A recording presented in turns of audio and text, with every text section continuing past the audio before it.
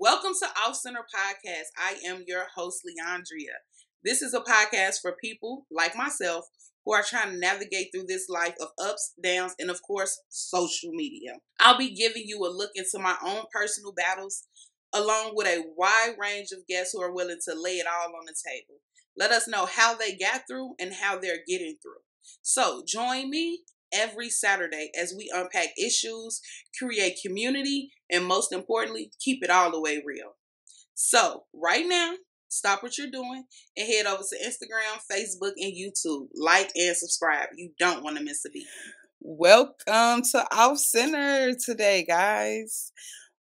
I am so glad to be here with Tamika and Reagan. Welcome, guys. Hello. Hey. Welcome. I'm so excited for you all to be here today with me and to have this conversation. So let's jump right into it. Okay.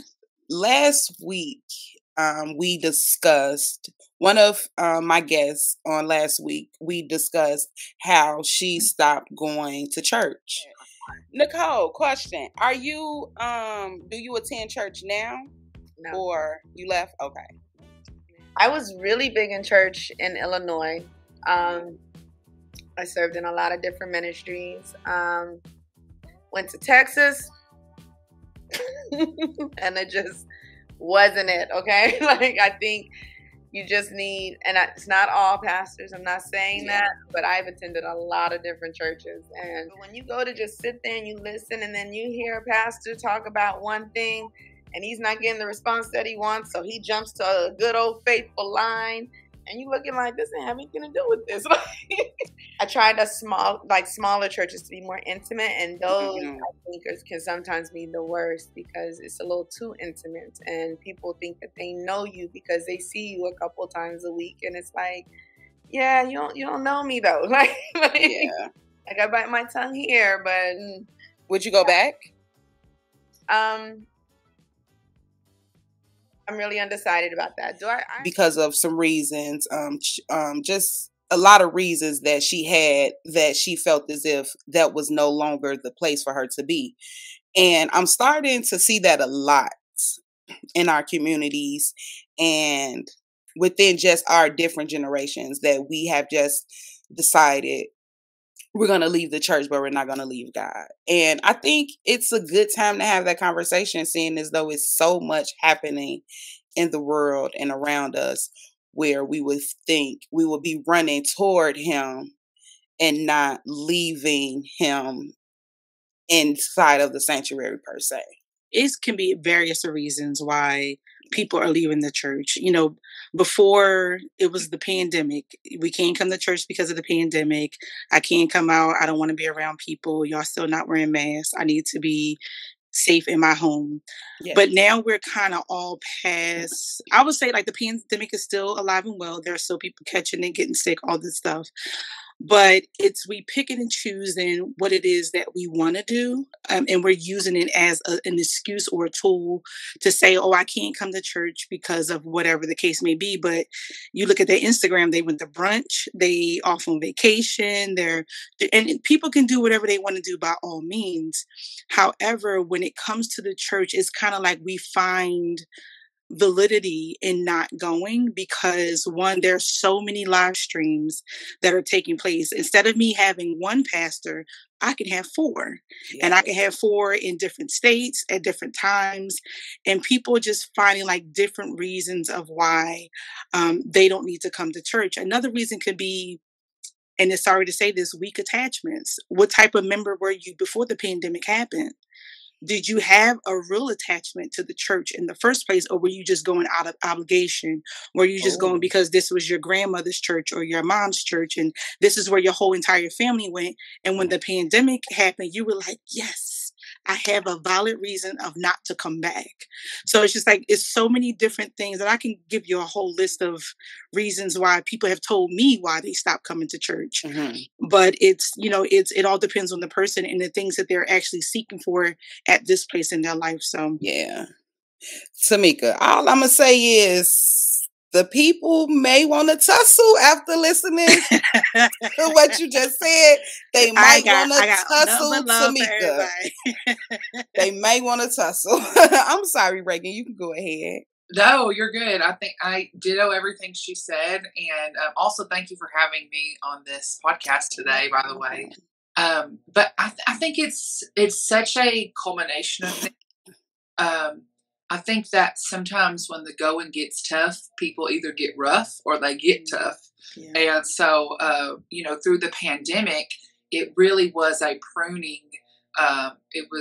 The Bible says that in the last days that he's going to sift the church through as wheat and as tares. Yeah. So I think what we're really seeing, it's kind of like what Sister Tamika said about, what were they already like before the pandemic? They already kind of had a tear spirit that said, I'm not really dedicated. I'm not really committed, even though, I love church. I love God. Yeah. But, even when you love something, you have to set in your mind, set in your heart, set in your spirit that, okay, I'm going to be committed. Because, if love was the only thing that kept us together, then so many people wouldn't have got a divorce. You got more than love. You have to have commitment, dedication, boundaries, and you have to set a standard for yourself. And it is hard. I think that there are, not to be judgmental or rude, I think there's a lot of churches that are not operating in the power and the demonstration of the Holy Ghost. And so people are realizing what's real and what's not. So people that didn't grow up necessarily the way I did, seeing the power of God evident and real, they're looking for really what's real. That's why they're saying, I'm not leaving God, I'm leaving church. They know that God is real and they crave that relationship. Yes. But they are sick of the theatrics and the fake pomp and circumstances. And believe me, I love those things. I love, the things that we know as church, but some people, it's not going to be enough for them. They're going to have the power of the Holy Ghost. And I think that also, God is really, like we saw in the pandemic, God took a lot of the generals of the faith home. And I think it's causing people now to really stand on their own 2 feet and say, okay, as for me and myself, we're going to serve the Lord. We're going to live for God. So I think there's just a lot of people that, when you have a bunch of stuff, I'm going to say this last thing and be quiet. When you have a bunch of stuff and you have a lot of things, and you don't have a need for a savior, then you think you can make it without him. But the reason why grandma and mom and dad and all them had such a devoted relationship is because growing up, they didn't have an iPhone. They didn't have everything that we have. They didn't have all of the worldly possessions that we have. And I'm not necessarily against these things that we have, but it created they needed God. They really needed God to live and to do. And so I think that our generation, we feel like, well, I want God, but I don't necessarily need him. But the truth is, we couldn't have made it without him this far. It's just they have the understanding of they've been through things, but you haven't, unless you've been through something that's caused you to stop and say, oh my goodness, if the Lord doesn't intervene, I don't know how I'm going to make it. It's hard to explain that to somebody. Yeah. I'm going to say ouch and amen. Because right now where I am, I find myself guilty of not going because I'm just so tired. Yeah. I just want to lay here today. I can, we live stream on YouTube, so I can watch the live stream on YouTube.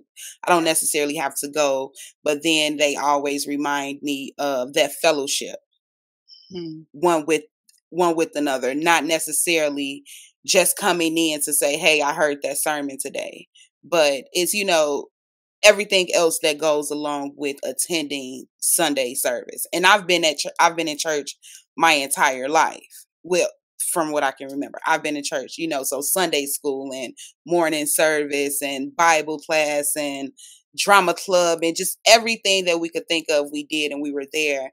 And sometimes I feel as though I used to feel as though I put my time in. Let me do what I want to do on my Saturday and my Sunday. But it always humbles me to know that I would not have gotten here, like Reagan said, without the Lord and without God. And it pushes me back to remembering where I came from and understanding that you cannot lay here today. Mm-hmm. You don't lay here and not go to work.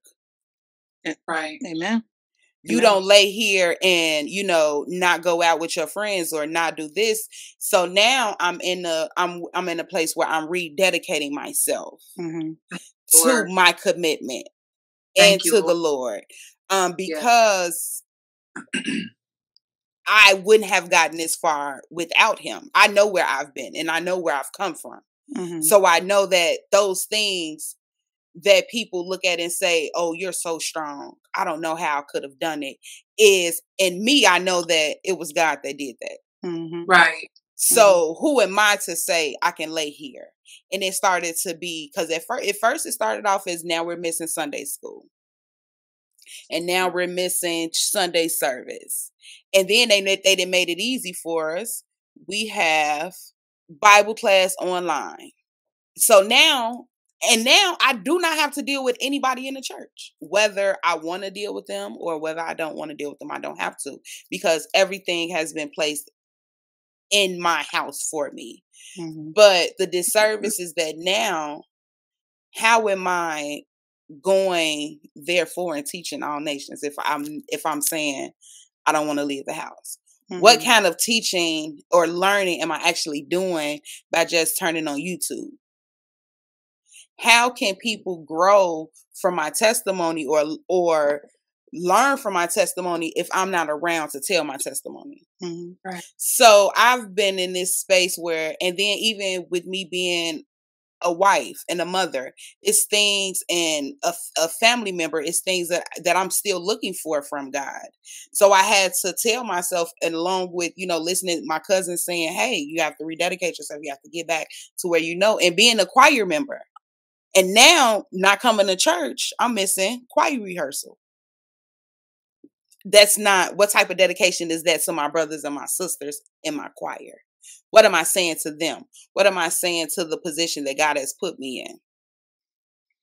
Because for you, what would that say to you being a member and I'm your member and you're like, hey, because I think that's part of the conversation too. We don't have those conversations with other people that are like me right now, that are drifting away or trying to figure out how to reconnect themselves back. So I just wanted to piggyback on something that you just said in reference to your recommitting yourself back to God, but also stepping out of your household and coming back into the church to fellowship. What I wanted to say was your commitment and your engagement is your motivation to keep going. Like you said, we show up for work all the time. We show up for our friends. We show up for what we want to show up for.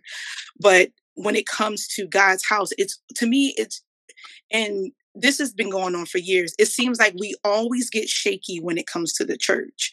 We could be stern about everything else and committed and just sure about everything else. But when it comes to the church, we're just like, God understands. Why does God always have to understand where we're coming from when he created us? And God does, honestly, he does not ask for much. He really does not ask for much. He just really wants us to believe in him, to love him, to trust him. And we give all of that to everything else and everybody else.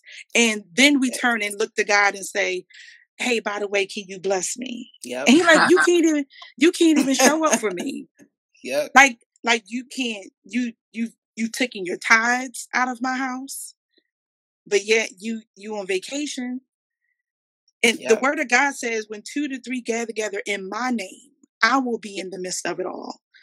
But then people say, well, it's me, my husband, my kids, and my mama.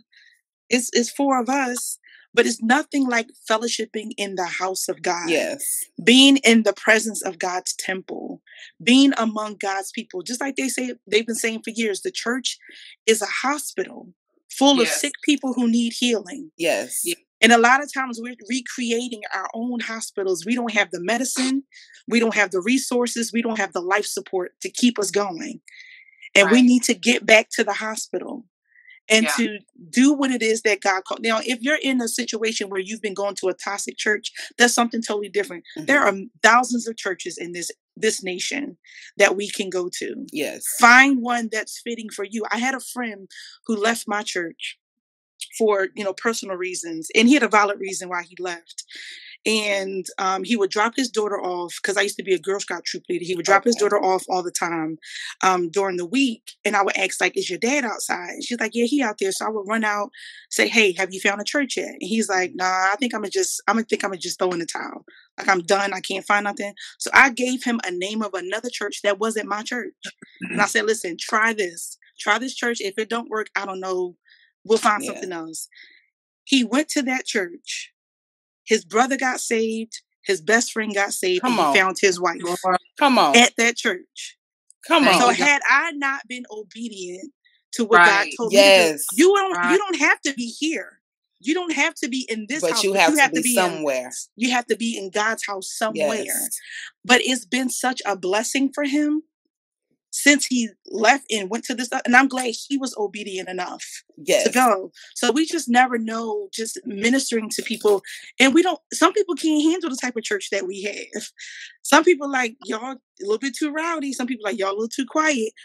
Find out your people and send them in the right direction. Let God lead you. So, yeah. Good. Praise God. That was a wonderful, awesome testimony right there. Yes. Thank you, Lord. And the key thing that I heard out of that entire story was the obedience. Yes. We often hear God and don't move. Or we hear God and say, is that really him? My God. Send another sign so I really know it's really you. Or do something else. And it's like, why are you looking for signs and wonders? Like, and sometimes, and me, ouch. I used to think I'll ask for forgiveness later, but obedience is better than sacrifice. Mm-hmm. And I'm learning that more and more as I walk this walk with God. Even within this podcast, it's nobody but God, because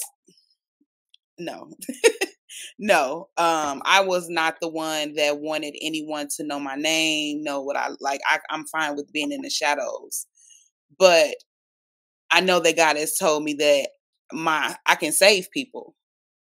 My story and who I am, this is what I can do. I can save people.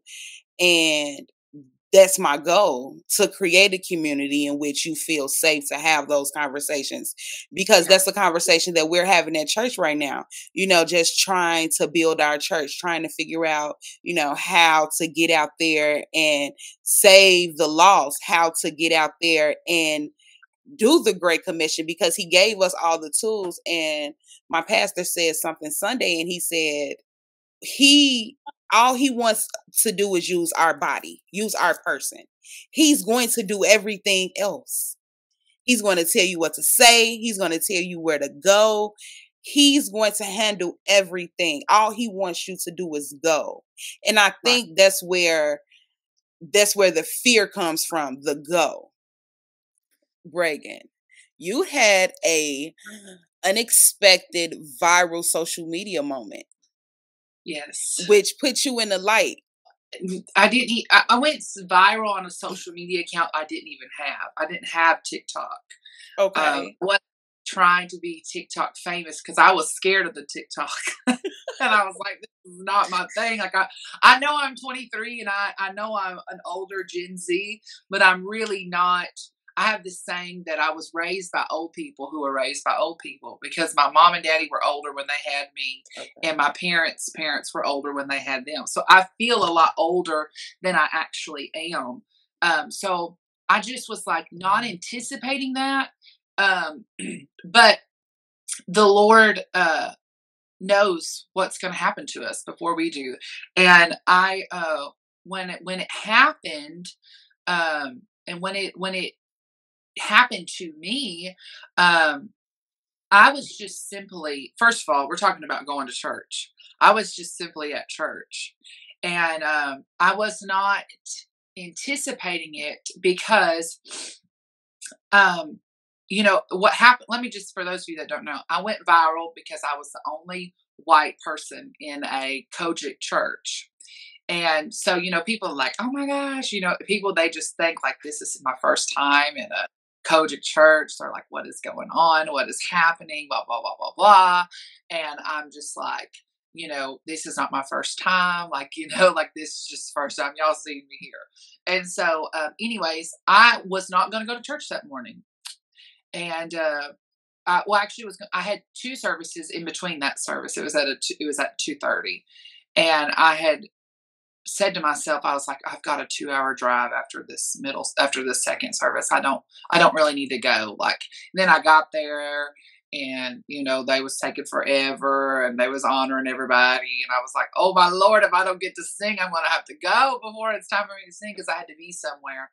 And anyways, the Lord, just opened the door for me, and I got to go. And so I was getting ready to leave, and then I got up and I sang, and people were just like, oh my goodness, who is this white Caucasian man? What is he doing? Why is he singing I Am Still Here by Dorinda Clark Cole? Like, what is going on? Like, you know what I mean? Yes. They were just like shook, and it was just completely unexpected. And then I just started going. So the preacher's daughter took a video of me, posted it on her social media, on her TikTok. I went viral, and I had made a TikTok years ago. People started following it, and things just started changing for me. And it's opened the door for me to meet with people and work with people and do things that I've been praying about doing and allowing. And, talking about going to church, I was a PK, and I still am a PK, and I have felt the pressure of like, you going to church. And I know that there's a lot of people that don't have that mom and dad pressure, or the grandmama and daddy pressure of you need to get up and you need to go. But I've always had, and my parents never were hateful about it, but they were very strong about, we're going to church. And, so it's part of the fabric of my DNA. It's just who I am. And I've realized as I've gotten older, after my dad passed away in 2020, I had to have a moment with myself, because there were days I didn't want to go to church, but I was used to going to church. All I ever knew was church. And I had to make up in my mind, either God is right and the word of God is right, or it's all a lie. It can't be halfway right. It can't be sort of right. It can't be, some parts are true and some are not. Either God is a man that he should not lie, or he is a liar. Yes. And of course we know that God is not a man that he should lie. But I had to have a real conversation with myself and say, okay, the world is only going to get more and more crazy. It's only going to get more and more evil. Yes, I don't have my father here anymore to help me, but he has raised me in the truth and in the word of God. And he has given me a what we used to call a Holy Ghost backbone. He's given me that ability, to stand up for myself and say no, and to say yes, and to know when to go through the door. So I had to have a real kind of Jesus meeting with myself and say, okay, I know you don't want to go to church because church reminds you of your dad. And that's all you ever done. But you're not held responsible for how you feel. You're held responsible. And you will be judged for what you did, not for how you felt. Mm-hmm. And when I had that realization, and I remember reading the scripture that says, don't forsake the assembling of yourself. And then it goes on to say, even more as you see the day approaching. What is it talking about? It's talking about the coming of the Lord. The closer that Jesus is to return, the more we should be together as a body. The more, and I believe that that's not just talking about Sunday morning, Sunday night, Wednesday, or whatever, your typical church services look like. But I'm talking about more Bible studies, more fellowship with your brothers and sisters, more breaking of bread in your homes, more and more fellowship with the body of Christ. Yes. Now, I don't believe for a second, I'm sorry, I'm old school holiness, and I don't believe for a second that it's excluding church. Because if you think about what is the one thing that God said when he wrote the 10 commandments with his finger in stone, what is the one commandment he said, remember? He said, remember the Sabbath day and keep it holy. If you forget any of these, if you forget lying, cheating, adultering, that's not even a word, that's a country word I made up. If you forget all of these things, the Lord said, it literally, with his finger in stone, remember the Sabbath day and keep it holy.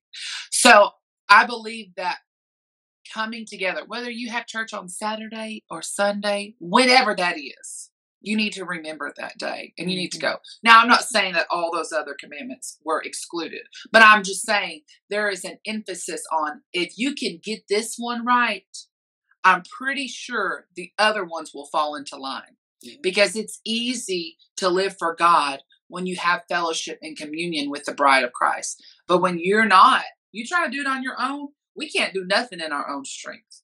Iron sharpens iron. We need each other. And if we get this arrogant, haughty spirit of like, we can do it on our own, we will mess up. The Bible says pride comes before a fall. So, and a haughty spirit before destruction. So we have got to really do some soul searching and say, Lord, what makes me think I can do this on my own? And I'm preaching to myself. I don't want anybody that's listening to this to think, oh, wow, it's easy for him to think because he grew up a PK. Well, no, I'm telling you, I've had to let the Holy Ghost. The Bible says that that Jesus is the Word made flesh. So the Bible is the Word. The Bible is a what? A sword. It's going to cut you every now and then. Not cut you so you can bleed out and die, but so you can be molded and shaped and carved and into the more perfect image that God wants you to be. And that's just my story, and I'm sticking with it. Amen. What's also incredible about that viral moment, Reagan, is that you had your go moment in a place where you stood out. Yeah. You were not, you could have felt anything, with that would have been scary for me to be in a place that I'm the only one of my kind in here but that fear, you still took that moment and allowed God to use you. Because sometimes, and that's another thing that because we should love all, but sometimes those racial fears do occur. Yeah. You may have felt that. I don't know, but it's just to God be the glory that you, even regardless of that, and even regardless of the people there not knowing you and seeing you and knowing he doesn't look like me. Right. And then the song that you sang, but God was still moving. God still moved in that, and it was still shared. I think people are intimidated of what they don't know on both sides. But I believe with all of my heart that we are better together. And I believe the scripture when it says, behold, how good and how pleasant it is for brothers and sisters to dwell together in unity. Yes. It wasn't an exclusive community or racial group. It was saying brothers and sisters. As long as you are claiming Jesus is Lord of your life, you are my brother and sister. I can worship with you. I can fellowship with you. And the way I grew up, I didn't have even a concept of race until I was like maybe 12 or 13 years old, because I was raised around Black people, Hispanic people, Asian people. I went to a very diverse school. So I never thought about, I didn't know that people got discriminated on because of the color of their skin. And so it wasn't until we moved away to a smaller town where it was segregated and it was more racial and it was more, they do their thing, we do our thing. And I thought, this is so crazy. This is bizarre. This is not at all what God has intended for his body. But I think that in us coming together, I feel like another reason why people are leaving church is because we're malnourished. We need each other.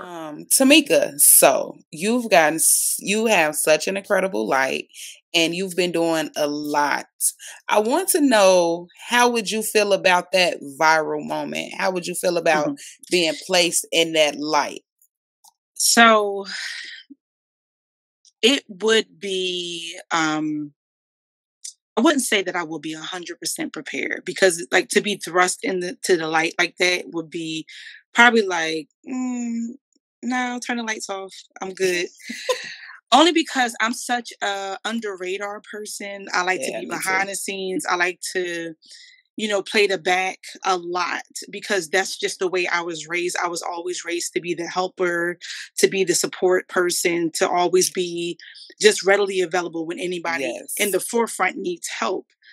But what I've found actually over the past few years is that the more I try to play the background, the more God pushes me forward. Yes. So it's just like for instance, I knew for a fact many years ago that I was called to preach. Okay. But I was like, God, not me. Nope, find somebody else to do it. This is not my thing. I don't want to be in the front. You already know that that's not my place. But this year, last year, I finally was like, you know what, God, I'm tired of running. I'm tired of just hiding. Use me for your will and your will alone. Praise God. If you want me to be in the forefront, so be it. Just prepare me for it. Help me to get through it. Yes, there's going to be fearful moments. There are going to be times where you just don't know who's watching you and who's saying what. But we really can't focus on this. I'm like, Lord, allow your voice to overshadow my own thoughts, regardless of what anybody else is saying, but what I'm saying to myself. Yes. So if I ever had a moment that went viral, and if it's something, so I would say if I ever went viral as Reagan did, I would just hope that it would be something that gives God glory. Yes. I will honestly say that, because, and that's why I'm very, very, not saying I be behind the scenes doing ratchet stuff, because, that's not what I be doing. But it's just like, I try my best to live the way I live on camera, I live off camera. So I'm careful with how I engage with people, how I talk to people. Do I always get it right? No, because, we all make mistakes. We're not perfect. But anything that I do or anything that's noticed by anybody, whether it's one person or 1,000, I just hope that it gives God glory. I hope that it impacts their life, touch their life. So, so that's just like, Lord, whatever it is that you have me do, allow me to do it and give you glory, whether it's 10 people see it or whether the nation sees it. I just pray that it gives him all the glory, honor, and praise in anything that I do. Amen. And the pastor said that Sunday, and he said, live something so that people can see it and ask you, how can they live that same life? Yeah, absolutely. And that's so important in the times that we're living in now, because people are always looking at Christians in a certain light. So at any turn we fail or mess up, I knew it was coming. I knew it wasn't real. Just like with this whole little social media thing with TD Jakes supposedly running the Shade Room on Instagram. And you're distracting people from the church by having this conversation. Right. Because we know everyone who's ever turned on a TV knows who TD Jakes is. Who's ever heard a preacher knows who TD Jakes is. And I feel like it's just people are always just looking to scrutinize and to say that's not true, or he's not what he said he is, to discredit everything that he has ever said. And he could he could be preaching fact, but that little thing, that one small thing that people see and they take they take it and they use it to scrutinize every Christian or every little thing that happens in church, because churches aren't perfect, because we're people, and none of the people on this earth are perfect. So yes, we all make mistakes. And I think that that's the part that others fail to realize, is that we're not here to be perfect. We're striving to be the best that we can be, like you are. What I say to that is you're absolutely correct. But I will have to add to that we've played, as believers, we played a heavy part in the way that people see us, because of how we preach one thing and we live a totally different life.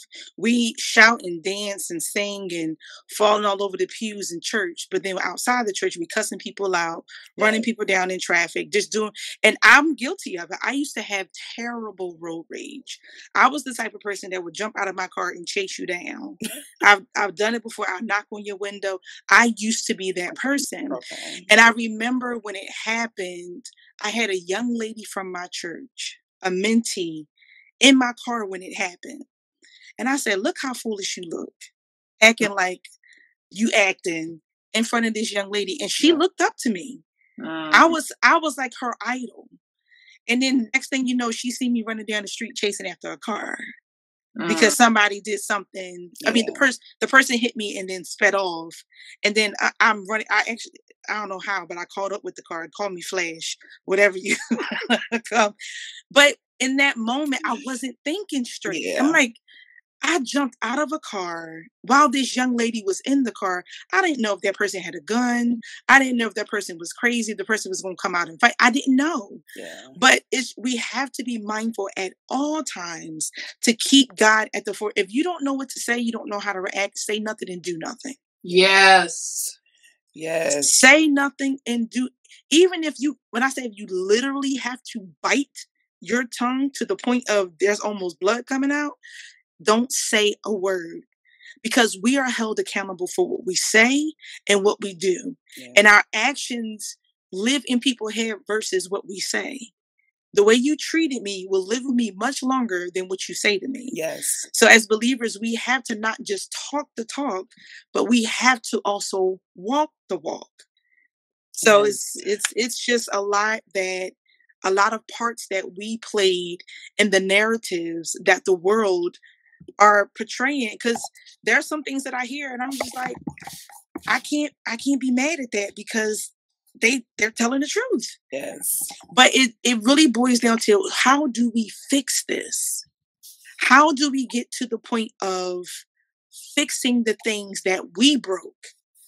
I think no, go ahead. I'm sorry. No, I'm just saying, I think we need to go on an apology tour. I was about to say, and apologize to all the people that we condemned, that we talked about, that we shunned, because they lived different than we did. Yes. So, but go ahead, Reagan. I just wanted to add to your point. I think that's so good. When you do mess up, though, and you do fall short of the glory of God, there's still grace for you, and there's still enough blood for you to be renewed. Number one, you have to repent before God. Mm-hmm. You have to, the Bible says, you confess your faults one to another. Everybody is sinning, okay? Everybody. We as the culture have to get to the point where we have to, instead of being shocked when people fall and make a mistake, we have to say, my brother, my sister, I've been there and I have messed up. Maybe not the way you did, but in a different way. Yeah. We have to be open about that. We have to own it. We have to say, you know what? I did that and I'm sorry. That's not who I am. It doesn't define what I've been, what I want to be. It's just what I did in the moment. Yeah. And also we have to, when there's people that are involved that are not saved, we have to go to them. We have to say, hey, I'm sorry that I was not representing Jesus the way I should have. I'm sorry that I did things wrong. I'm sorry that was inappropriate. That's not what a person who professes to be godly does. And I'm sorry for that. And I believe that when you do that, my mom used to say, I try to live as close to the Lord as I can. And she goes, if I did something wrong and and the Holy Ghost didn't bring it to my remembrance, God knows that. And love covers a multitude of sin. But if the Holy Ghost brings something to me and says, you need to ask that person for forgiveness, you need to go and repent to that person, you better do it and obey the voice of the Lord, because that's your window of opportunity to make things right. If you wait, there is a grace and mercy, thank God, that extends beyond what we know or can even fathom. But when the Holy Ghost is speaking to you to apologize to someone or to make things right, do it. Because even if you didn't realize you were in the wrong, when the Lord brings that back to your remembrance and says, hey, go say, I'm sorry for what you said. The Holy Ghost has been doing that to me recently. We was at a dinner table with a bunch of ministers, and I said something that was a little windy, as Mama would say. My mouth was just going out of nowhere. And and the Lord said to me, you need to text those people and you need to apologize for what you said. And I was like, I didn't realize I said anything wrong. And he said, it's not about what you think is right or wrong or not. And I thought, oh, okay, God. I hear you. I hear you. So I texted him and I said, I just want to apologize for just being a little, too wild and just letting my mouth just run wild. And I said, that's not the kind of person I want to be. That's not the kind of person I'm trying to be. Please forgive me. And each one of them said, oh, brother, we love you. We know your heart. We know you. But even though they knew that, and even though it was good, it wasn't a negative implication. Think of how many times we could have gone and done things and made things right before they got out of hand. Yes. But we were too prideful to say, I'm sorry, I messed up. And I believe that we have to choose what type of follower of Jesus Christ do we want to be. You had the followers of Jesus Christ who followed him, who really yearned after him, who wanted to love him. But then you had the other followers of Jesus Christ who just walked around like the Pharisees and Sadducees and just wanted to condemn him and they literally stalked Jesus everywhere he went, just so they can find wrong and fault in what he did. So we have to choose what side we want to be on. If we want to be a follower like a Sadducee or Pharisee, or if we want to be an actual follower of Jesus Christ, do what it is that he called us to do, be an example as he was an example, and just do the right thing. So I commend you because God has done that to me. He was like, go apologize. And I'm like, dang, do I have to? He like, yeah. Even if they don't accept your apology, be obedient to what I say. Yeah. So that, just be obedient and do what I tell you to do. So that's good. A couple things I heard from both Reagan and also you, Tamika, is that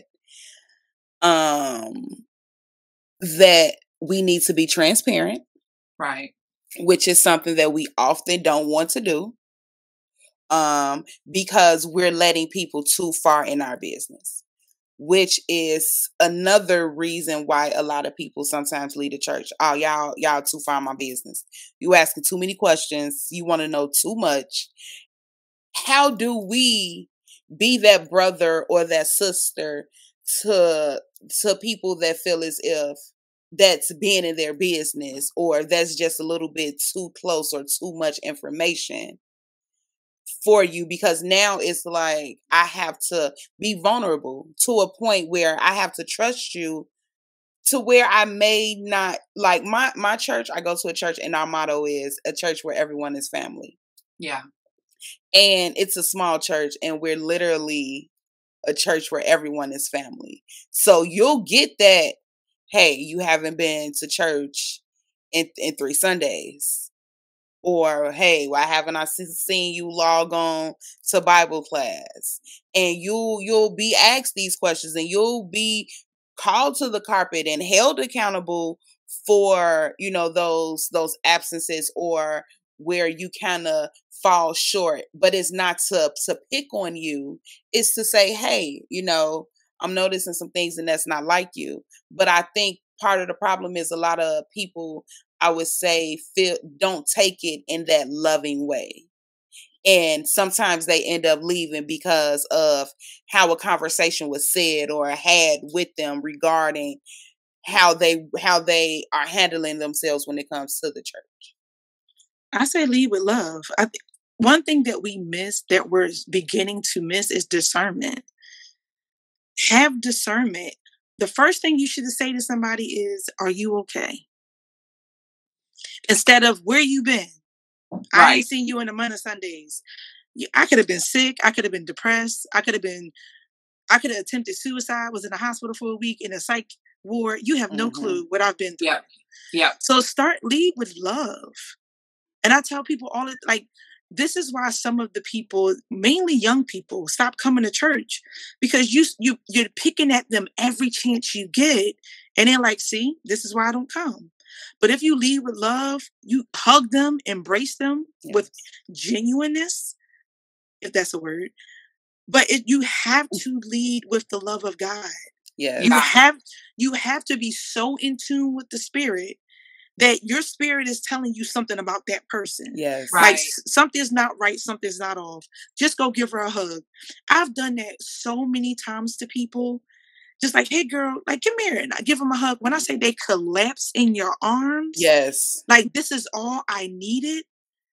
This is all I needed, was somebody just to embrace me. Didn't say a word. All I did was hug them, and they felt the love. Yeah. So we have to be very, very careful. People are a lot more sensitive these days than they used to be back in the 80s and the early 90s. Woo, child.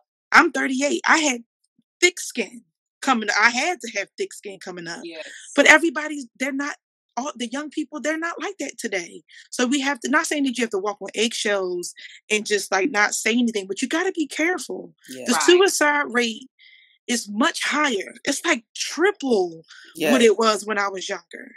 Yeah. These kids will take their lives because you said one of the wrong thing to them that day. Yes. Next thing you know, they're gone. So we have to learn to lead with love and be very, very mindful that nobody's perfect. We all going through something. I really like that. Lead with love. I mean, hey, leave with love or lead with love. Either way, it works. Because love is the only way to draw people. And the Bible said it, "With love and kindness have I drawn thee."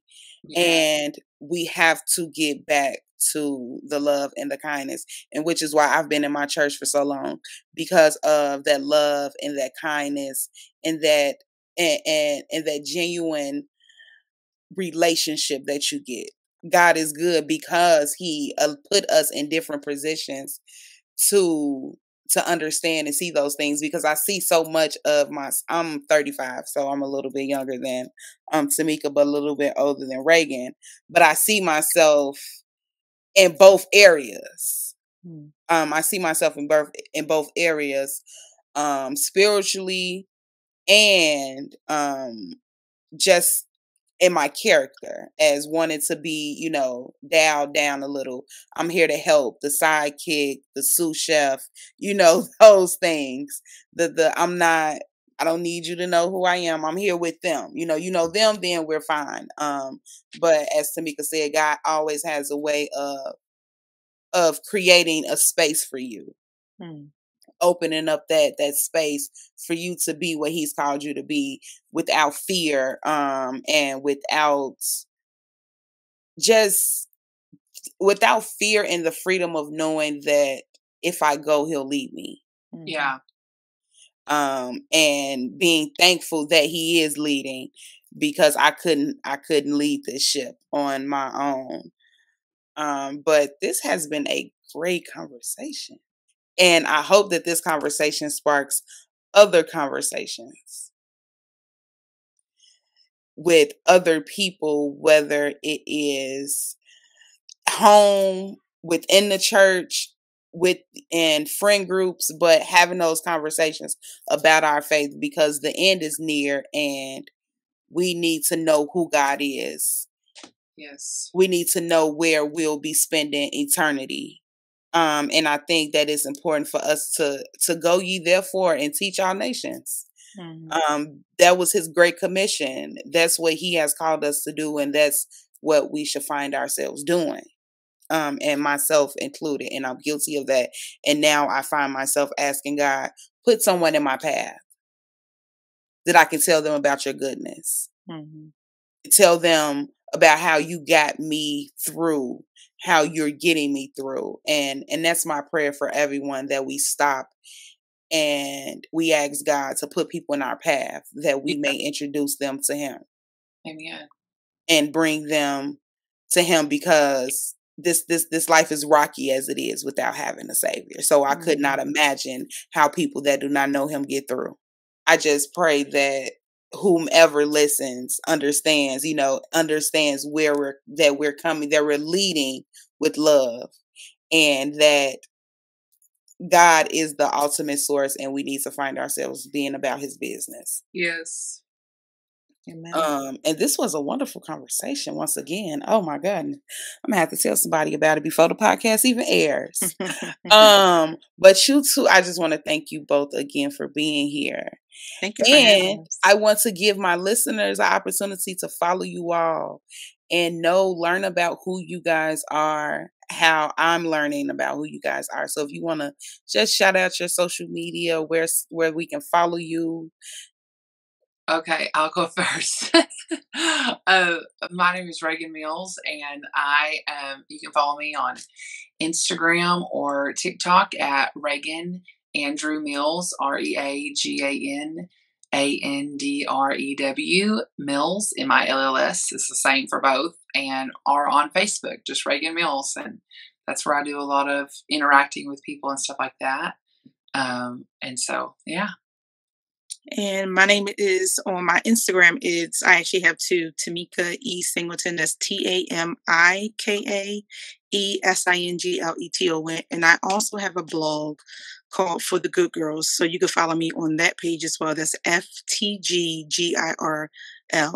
I have Facebook too, but I don't be over it because all the church aunties be over there. So I stay on Instagram. Yes, we have to move around from the church auntie sometimes. Sometimes it's necessary. But again, thank you all for being here. I look forward to seeing the light that God is going to continue to shine on you both. Thank you. I pray for you as you pray for me. Thank you for being here.